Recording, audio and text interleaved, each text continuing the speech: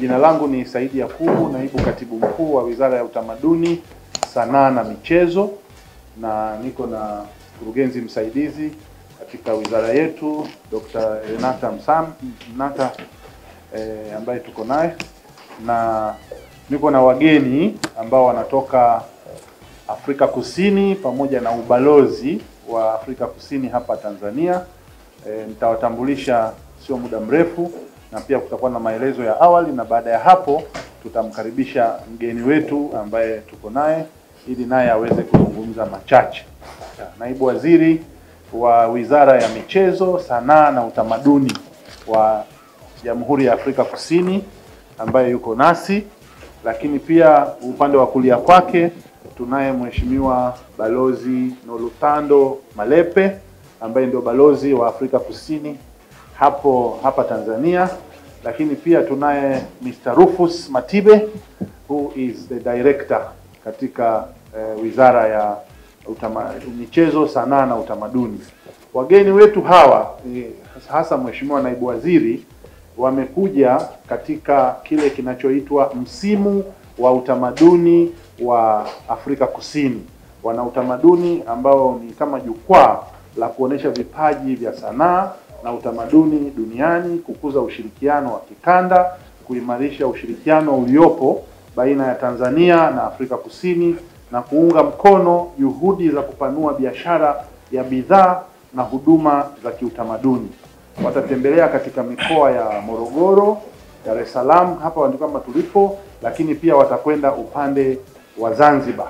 Katika msimu huu wa utamaduni wa Afrika ya Kusini watafanya mkutano na waandishi wa habari ambao ndio huu tunafanya, lakini leo jioni kuna tamasha kabambe ambalo litaonyesha utamaduni wa Afrika Kusini ambalo litafanyika Mlimani City kuanzia saa 10 jioni.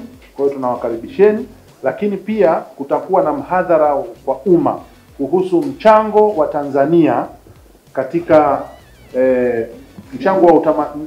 kutakuwa na mchango wa Tanzania katika ukombozi wa Afrika Kusini, the contribution of Tanzania in South African liberation, ambao utafanyika tarehe 19 katika ukumbi wa Mandela Freedom Square kwenye chuo kikuu cha Sokoine, campus ya Solomon Mahlangu Mazimbu Morogoro. Na pia kutakuwa na ziara ya kutembelea maeneo ya kihistoria ambayo yana uhusiano baina ya Tanzania na Afrika ya Kusini, ambayo maeneo hayo yapo wilaya ya Kinondoni, Dar es Salaam, pamoja na Kongwa katika mji mkuu Dodoma. Na vile vile wakiwa Dodoma watafanya tena mkutano na waandishi wa habari, na baada ya hapo kutakuwa na ufunguzi wa tamasha na maonesho ya filamu za Afrika Kusini ambao utafanyia pale kwenye makumbusho ya taifa. Na baada ya hapo pia tutakuwa na semina ya biashara ya kazi za sanaa, Business Arts Breakfast Seminar, ambayo tutaifanyia hapa Dar es Salaam eneo la makumbusho tarehe 23.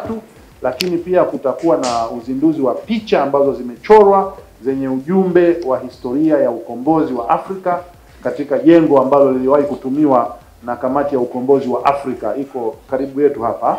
Lakini pia kutakuwa na tamasha la ngoma za asili za Tanzania na Afrika Kusini ambazo zitafanyika katika makumbusho ya taifa. Hiyo ni tarehe 25.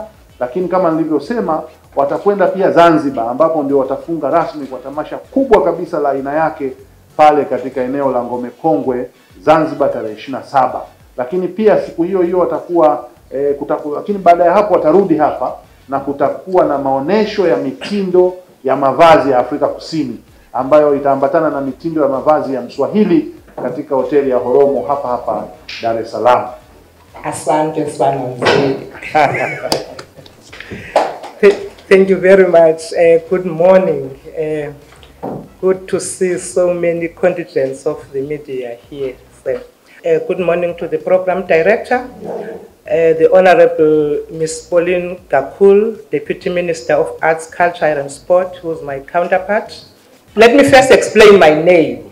I know that when I was introduced, it was said my name is Nolawe Mafu, the Deputy Minister of Sports, Arts and Culture. My name is not Tawe. Tawe. That means I was born on a Sunday.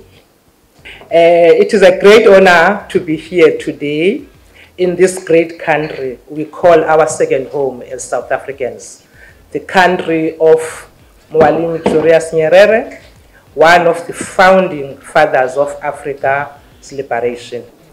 I'm honored to be representing my country, South Africa, and my department, the Department of Sport, Arts and Culture, a department responsible to preserve, develop, protect, and promote cultural heritage, linguistic diversity, and legacy of South Africa.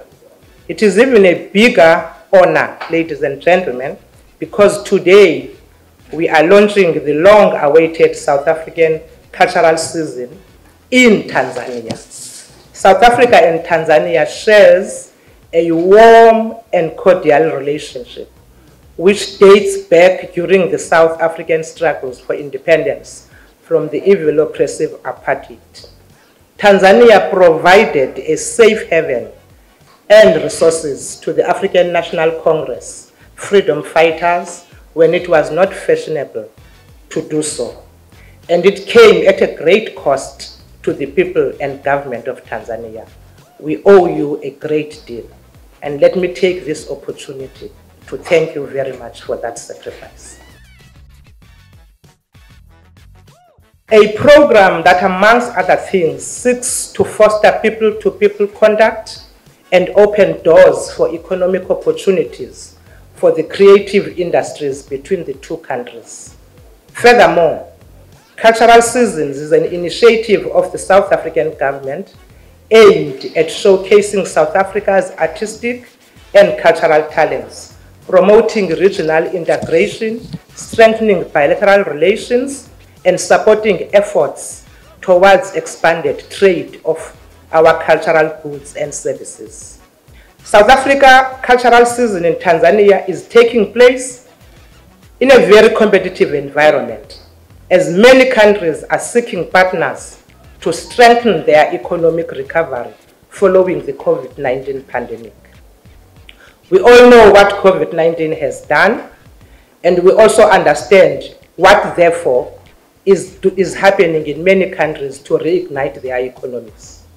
We hope, therefore, that the South African government presentation during the cultural season will be able to design as the response to South African recovery plan, also to the Tanzanian recovery plan, and in particular, sector participation of emerging artists taking up the international platforms is viewed as a positive story to tell, and in turn, upliftment to the country and the economy. Here in Tanzania will be focused on establishing new markets for creative sectors, building partnerships based on mutual benefits, and promoting people-to-people contact. It is a journey we are ready to take with you, the people of Tanzania, through various trade lanes, even beyond this particular program lifespan.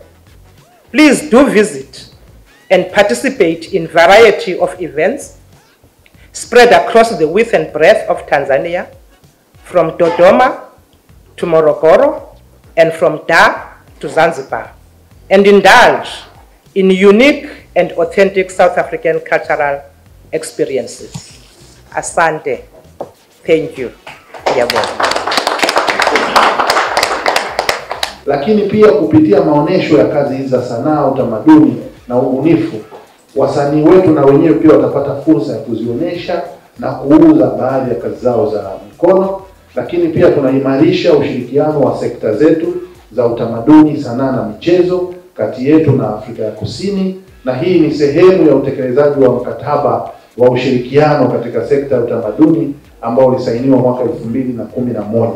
Msimu huu wa utamaduni wa Afrika Kusini hapa Tanzania utafungua madirisha ya uwekezaji na biashara katika maeneo ya sekta za utamaduni, sanaa na michezo. Lakini pia mnakumbuka katika sehemu ya ushirikiano wetu na Afrika Kusini, we have signed an MOU of training Kiswahili in South African education institutions. Kwa hiyo this is part and parcel of the bigger picture of collaboration between Tanzania and South Africa? We are bringing a contingent of musicians, but what we have tried to do is to make sure that we bring all the genres. So there is amapiano, you will find them. I know Tanzanians like to dance, and there is what is called as drum music. Busiswa, the artist, will be here. But there's also a very popular artist in South Africa at this point in time from the province of Limpopo, known as Makadzi. Makadzi is also coming. But the most of them, unfortunately, will be performing in Zanzibar, because there is a concert that we will be hosting in Zanzibar on the 27th.